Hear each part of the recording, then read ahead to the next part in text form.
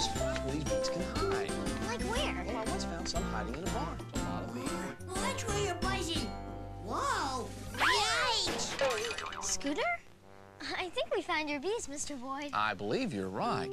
Now, I'm going to use some smoke to calm the bees. Now, remember, Danny, stand back and stay still. Okay. I'm ready.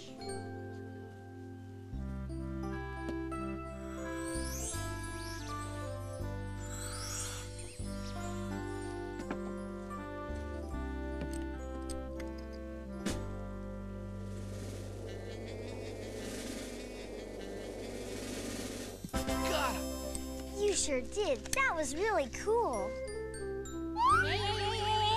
I don't hear any more buzzing. Are they gone? Are all the bees gone? Yeah, they're gone, thanks to Mr. Boyd. Are you okay? Yeah, I'm okay. I'm A-okay. Thanks, Mr. Boyd. Well, Scooter, I'm glad you're all right, but I hope next time you'll remember to stay very still and be careful around the bees. Oh, I will. You bet I will. Hey, Mr. Boyd, you think the bees left eating honey? Yum, honey, honey, honey, honey. I don't know about that, Scooter, but it's safe to go back inside and take a look. Oh, yeah, okay. Thanks for letting me help you find the bees, Mr. Boyd. A beekeeper really has an interesting job. Well, it was my pleasure, Danny. Well, hi, Mr. Boyd. Hi, Danny. Hi, Danny. Mr. Boyd?